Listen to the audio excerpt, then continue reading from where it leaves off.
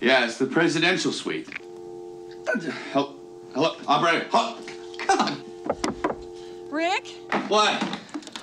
Are you all right? Oh, God. I've been shot in the butt. Can you believe it? Can I come in? Well, I'm naked. Can you handle it? Well, I handled it for a lot of years. I guess I can handle it now. Oh, God.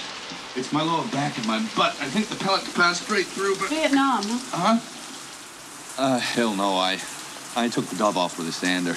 You know, I really am anxious to hear this story. Marianne, I need some bandages and some antibiotic and some antiseptic. Get shot often, do you, Rick?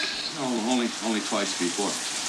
Marianne, could you please help me? Could you look at my butt here? You leave me at the altar, right? I mean, that was my state of mind at the time, okay? You went off with Jamie to seek your fortune, and you were coming back to marry me. Now, am I remembering this correctly? Because if I'm not, I want you to correct me. You get lost in your plane, you're reported missing, you're presumed dead. I attend your memorial service, and I cry the tears of a grieving widow. Muffy, I vow I'll never get over you. In fact, I never do. I still carry your damn pictures in my wallet. Until one day, I pull into a gas station, and you're alive with people chasing you. And you ask me to look at your butt?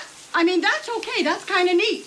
You know, Rick's alive, and he's shot in the butt. Hey, guys, guess who's alive and shot in the butt? Yeah, Rick. I'm looking at his butt right now. You lying, gutless, shut-eating scum, you yellow snot bugger, toe-jam, belly button. I can't think of enough awful things to say about you, you bastard.